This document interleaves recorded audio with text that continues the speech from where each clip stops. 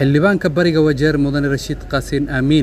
ayaa sheegay in dagaal laba maalin ka hor ku dhex maray al-shabab iyo ciidamada kaydka loo yaqaan KPR-ta deegaano ka tirsan bariga Wajir ay ku dhinteen 4 ka tirsan kooxaha al-shabab. soo gaartay warbixin inkastoo 6 qof ay naga dhinteen ayakana in 4 ka dhimatay ayaa la sheegay.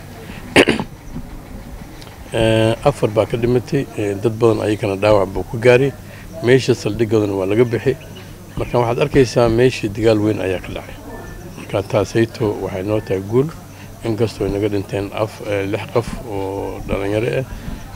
oo jaamac weyn yahay ay naga dhinteen ayakana waxaan qeybaynaa intaasi in ka badan inay ka dhinteen. xildhibaanka ayaa waxa uu sheegay in gurmad aysan helin ciidamada xilliga ay ku gada jireen dagaalka kaasi oo sheegay in lagu difaacayo xuduudda dalkani Kenya. xariyool badan oo dawladda ayada naftigeeda nagu taakulaysa ayaa jirta oo degan yihiin KDF-ka Konton Special Forces-ka Qarsa iyo another Special Force ay degan yihiin magaalada la yiraahdo Kutulo. waxaa la arkaa markii dhaxtooyaha siita ay dhacaysay dagaalkaas dhacaysay wax gargaar ah ama kaalmo ah ama laga helay xagga ciidamada dawladda ma jirin marka waxaan leenahay maadaama ay dadkii dhalinyarada ay soo bixiyeen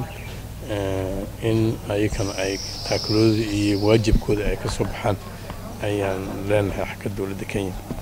mudane Rashid Kassim ayaa waxa uu sidoo kale sheegay in ay garab istaagi doonaan qoysaskii ay ka dhinteen 6 ka mid ah ciidamada KPR-ta kuwaasi oo la siin doono lacago lagu sabarsiinayo qoysaskii ay ka baxeen 6 halgamayaal. waxaan hadda go'aan ku gaarnay inta joogto inta dhinteen lacag 3 milyan aan siinay dadkii dhinteen 6 dhinteen ku walba aan siinay 300 500 aan siinay oo 6 baa dhimatay aan siinay lacag 3 milyan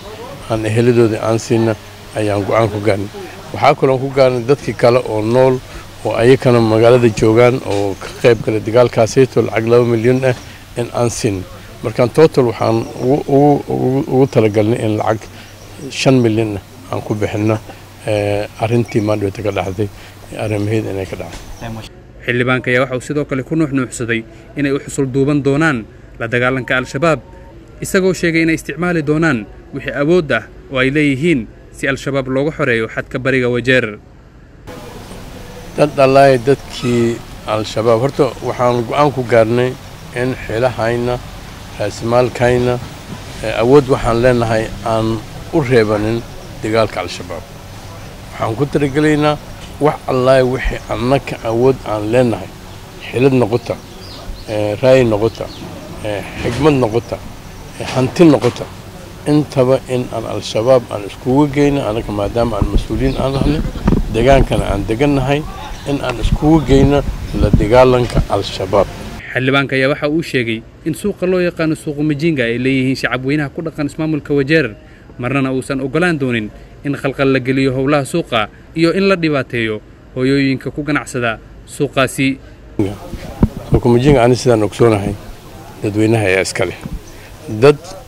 ummad walaalaheen oo waagi hore title u qabtay ayaa jira title-kan waxay ku wareejeen Ministry of Lands ay ku wareejeen in dadweynaha lagu sii wareejiyo ayaan ogsoonahay dhulkaasayto marka dhulka dadweynaha ayaa iska leh dadka deegaankaasayto jooga oo ka ganacsanada ayaa iska leh dhulkaasayto nin kale oo maanta qaadan karana ma jiro marka ninka ku fikira ama inuu isticmaalo mas'uulkiisa ama maamulkiisa ama awoodiisa inuu ugu qaato dhulkaasayto waa nin maanta riyoon hay marka inaad saas ogaatiin ayaan doonaa.